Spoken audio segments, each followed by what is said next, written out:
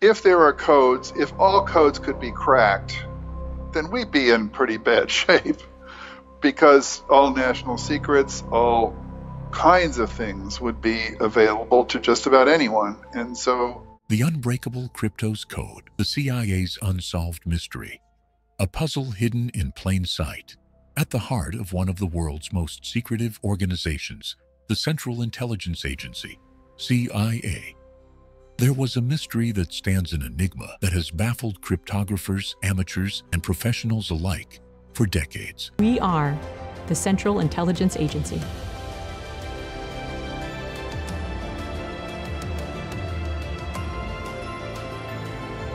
There was a cryptographic puzzle that was carefully constructed as a part of a sculpture that stands in the CIA's headquarters courtyard in Langley, Virginia. This mystery is known as Kryptos. The sculpture isn't just a piece of art, it's a riddle, a challenge to decode messages that have been hidden in plain sight for over 30 years.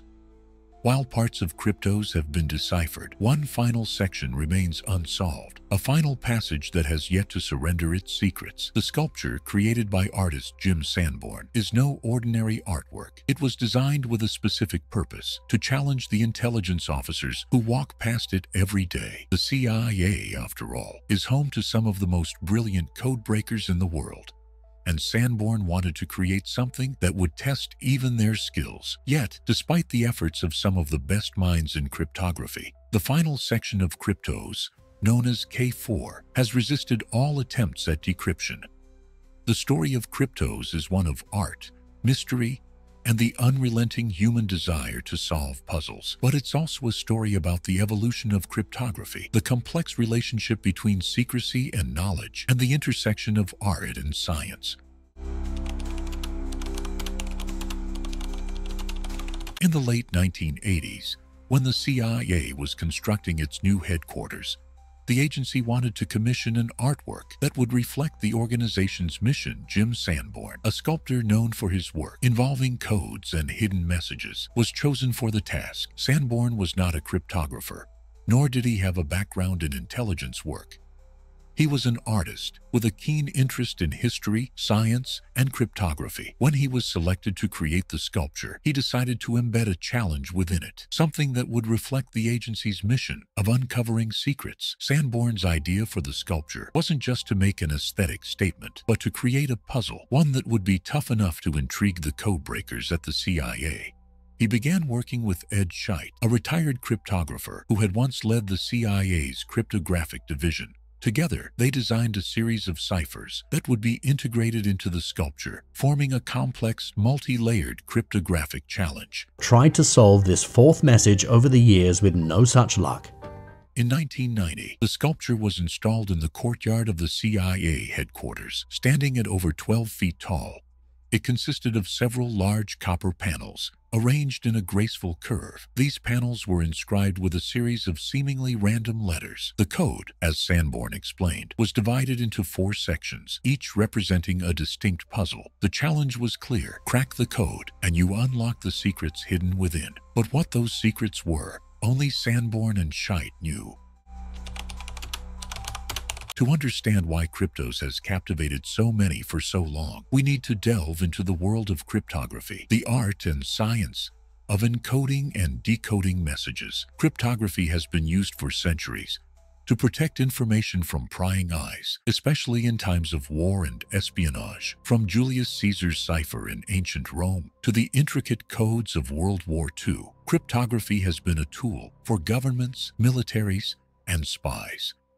One of the most famous ciphers in history is the Vigenère cipher, invented by Blaise de Vigenère in the 16th century. This cipher uses a series of interwoven Caesar ciphers based on a keyword, making it significantly harder to break than a simple substitution cipher. The Vigenère cipher would later play a crucial role in the decryption of Kryptos. During World War II, cryptography reached new heights with the development of machines like the Enigma, used by Nazi Germany to encode its military communications. The eventual cracking of the Enigma code by Alan Turing and his team at Bletchley Park is often credited with shortening the war by several years. After the war, cryptography evolved even further, with computers becoming essential tools in the creation and breaking of codes. It's against this backdrop of cryptographic history that Sanborn designed Kryptos. His collaboration with Scheidt ensured that the codes used in the sculpture would challenge even those trained in the latest cryptographic techniques. For nearly a decade after Kryptos was installed, it remained unsolved. People walked by it every day, perhaps glancing at the sculpture without realizing the puzzle hidden within. Jim Sanborn, a computer scientist and amateur cryptographer, was the first to crack the first 3 sections of Kryptos. Using computer software and traditional cryptographic techniques, Sanborn identified that the first 2 sections of the code used variations of the Vigenère cipher. With this breakthrough, the first message was revealed. Between subtle shading and the absence of light lies the nuance of illusion. This poetic statement seemed fitting for a puzzle about perception and secrets. It suggested that the true meaning of Kryptos lay not just in the letters themselves, but in the subtle differences between what is visible and what is hidden. The second section, "It was totally invisible, how's that possible?" They used the Earth's magnetic field X. The information was gathered and transmitted under Grundrasser. Slowly, the unsuspecting encoder drifted instantly to the left,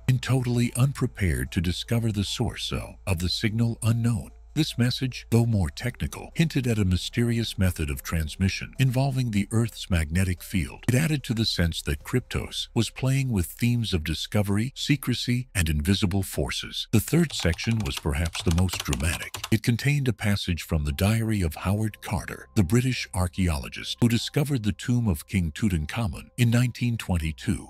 The decoded text read, "Slowly, desperately slowly, the remains of passage debris that blocked the lower part of the doorway was removed. With trembling hands, I made a tiny breach in the upper left-hand corner, and then widening the hole a little, I inserted the candle and peeped in the hot air. Escaping from the chamber caused the flame to flicker, but presently details of the room within emerged from the mist. Can you see anything, Q?" This passage described the moment when Carter first glimpsed the treasures inside the tomb, a fitting metaphor for the puzzle of Kryptos itself. Like Carter, those working to solve the code were peering into the unknown, slowly uncovering its secrets. With 3 of the 4 sections solved, cryptographers turned their attention to the final section, K4. But here, they hit a wall.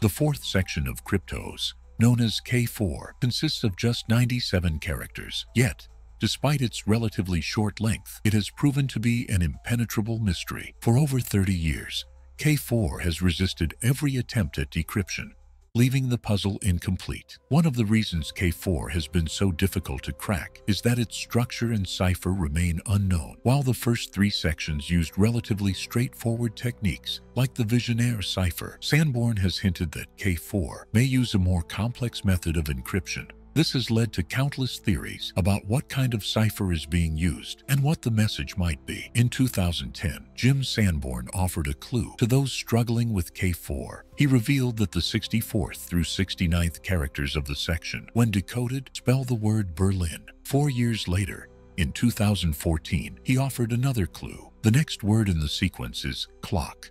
These clues suggest a connection to the famous Berlin clock, a timepiece in Germany that uses lights to display time in a unique format. The mention of the Berlin clock has sparked new theories about the meaning of K4. Some have speculated that the message might be tied to the fall of the Berlin Wall. Others have suggested that the clock's unique way of telling time might be a clue to the structure of the cipher itself. But despite these clues, the full meaning of K4 remains elusive. Sanborn has stated that he designed the puzzle to be solvable, but only after a significant intellectual struggle. He has also hinted that the final message of K4 might be surprising and perhaps even playful. Over the years, countless theories have emerged about the meaning of K4 and the overall message of Kryptos. Some believe that the sculpture contains a philosophical message about the nature of secrecy and the human desire to uncover hidden truths. Others think that the message might be more concrete, perhaps revealing a historical reference or a hidden location. One popular theory is that K4 might contain a self-referential message, explaining the process of decryption itself. Sanborn has also hinted that the solution to K4 might involve physical elements of the sculpture itself, suggesting that the placement of the letters or the structure of the sculpture could be part of the puzzle. Some have even speculated that solving K4 could unlock a physical treasure, perhaps hidden somewhere on the CIA's grounds. This idea has fueled the imaginations of amateur code breakers who have scoured every detail of the sculpture for hidden clues.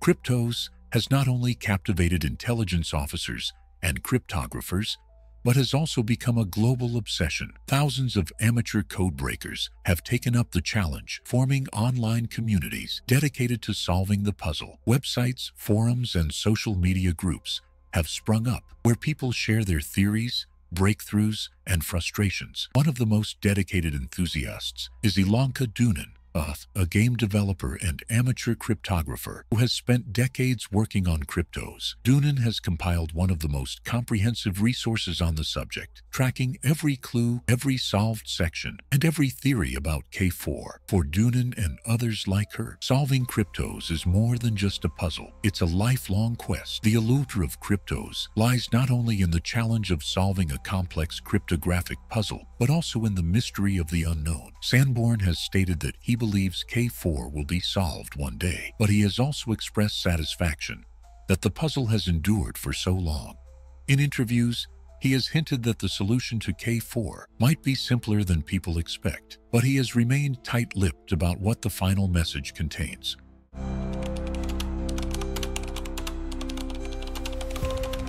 As the years pass, Kryptos remains an enduring symbol of mystery and intrigue.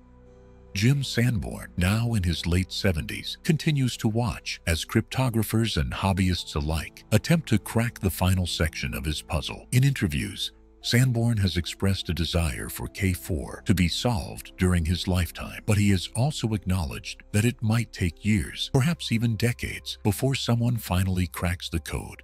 Sanborn's creation has become a cultural icon, a testament to the power of mystery and the human drive to solve puzzles. It stands as a challenge to those who believe that every secret can be uncovered, every mystery solved, in a world where information is more accessible than ever before.